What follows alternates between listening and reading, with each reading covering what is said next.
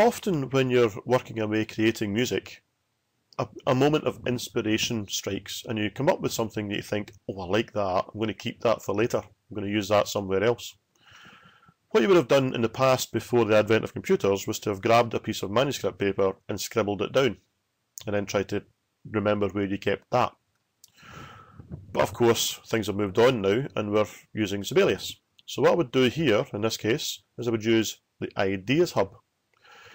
Now, the Ideas Hub is accessed from the View tab, and it's a panel, so you go to Panels, and there it's there, Ideas. What we have here are over 4,000 pre-existing built-in musical snippets called Ideas. I'm going to look at how you can deal with those and what you can do with them in a lot more detail in a separate video. But this is all about this idea. What you can do with your own ideas. Now you'll notice there are 3 tabs up here. There's the Library tab, which shows you all the pre-existing built-in ideas. There's a Score tab, which are ideas specific to this particular score. At the moment there aren't any. And All has both of those combined in one list. So I need to take my idea here. I'm going to select it like so, and I'm going to capture it. Now I could use Control-C, but it's better to use the Capture Idea, because you get used to using this wee toolbar down the bottom. Alternatively, I could go to the Home tab, and I could capture that idea from there. Or if I really want to use a shortcut, it's Shift-I.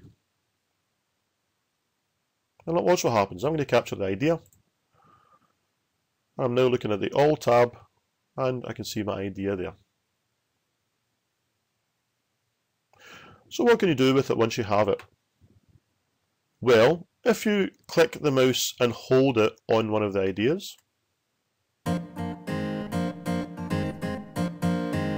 it plays it back to you. And if you keep on holding, it will repeat it. Which is nice.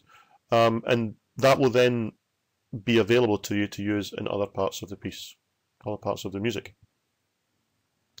But if you look at any of these other ideas, you'll see, for example, there's a name there. They're all different colours as well. There's all sorts of different information. Well, that is accessed from this icon here. The light bulb with the cog on it is to edit the idea info. So we click on there. Got to give it a name. So let's look at the name. We're going to call it Jazz Guitar Riff 1. You can call it anything you like. The colour button here lets you set a colour for it. You could set your own specific colour, or you could use one of the pre-existing colours so that it joins in with the categories that are over there. I'm going to use this colour, bright fluorescent green. Click OK. The tags. Now, what you want to insert here are words or very, very short phrases, 1 or 2 word phrases that describe what the idea is. So for example, in this case, I would put things like guitar, jazz, riff, major, so the major key, chord, maybe chordal as well, various other tags. You can put as many as you like in there.